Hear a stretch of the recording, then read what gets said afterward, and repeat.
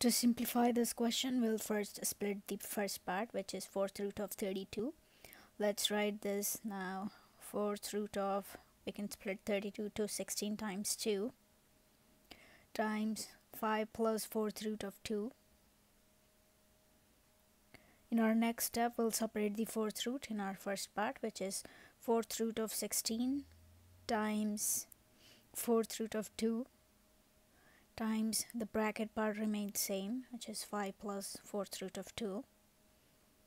In our next step, we can write this as 2 now, which is because 16 is 2 power 4 times 4th root of 2 times, again the bracket part remains same, 5 plus 4th root of 2.